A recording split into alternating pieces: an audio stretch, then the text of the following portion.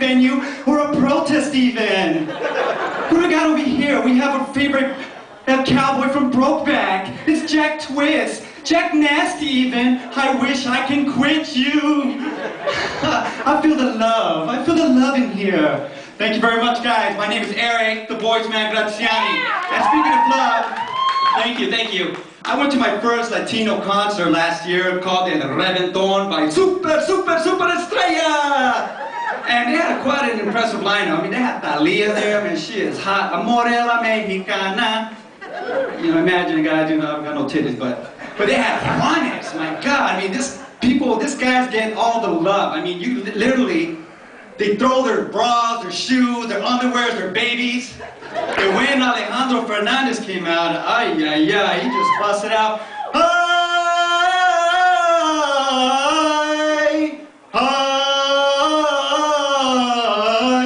Now, I'm not gay, but the back of my hair stood up. I was about to take my chonies off. Oh, no, wait!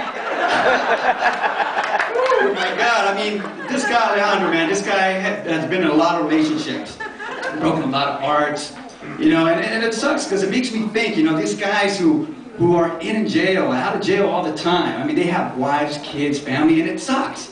I mean, if I was one of those guys, I was in jail and I just came out, I'm gonna, you know, I'd be craving something. So as soon as I come out of jail, on the phone.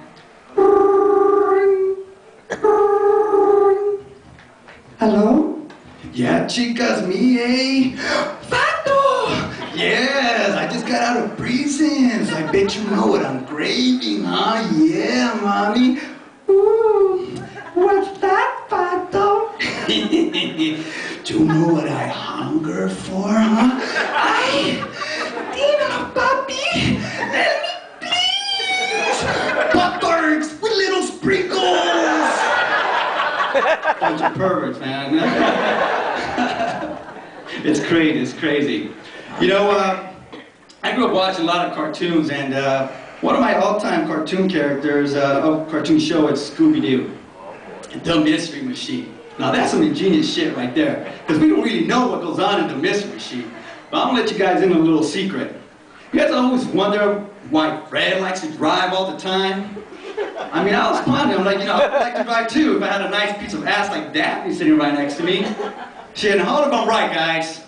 If you're driving a long distance and you have a nice piece of ass like Daphne, wouldn't you want to get some roadhead to make the time go by a little faster? It looks like it's going to be another long trip, Daphne. How about you hook me up? Okay, Fred.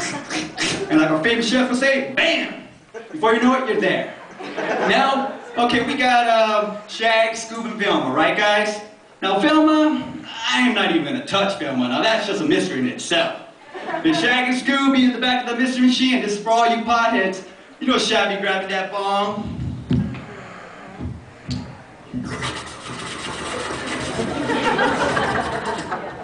When we're live.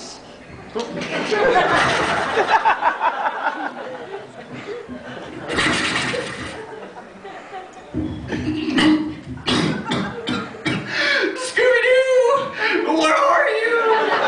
Over here, Shaggy!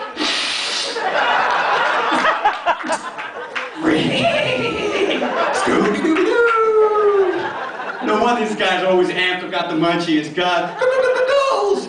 No, you crackhead! Jeez, man. You know, I like to do a lot of impersonations, and I had a friend of mine came up to me and asked, hey, Eric, have you ever had a sexual experience being a character?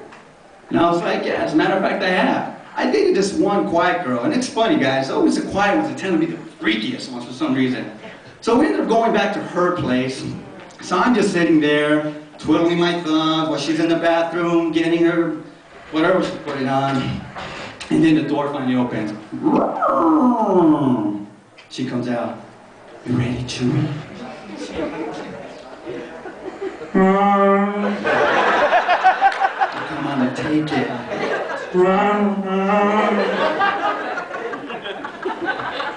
So I go, of course, before anything, no glove, no love, right, guys? So I put on the raincoat, and then I resume.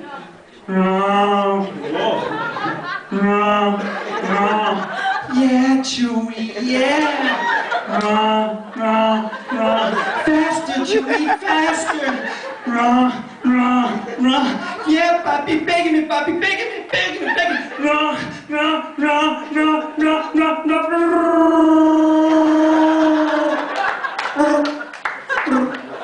That's my time, guys. Thank you very much.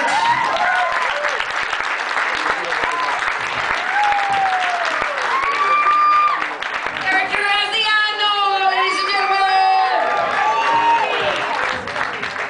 So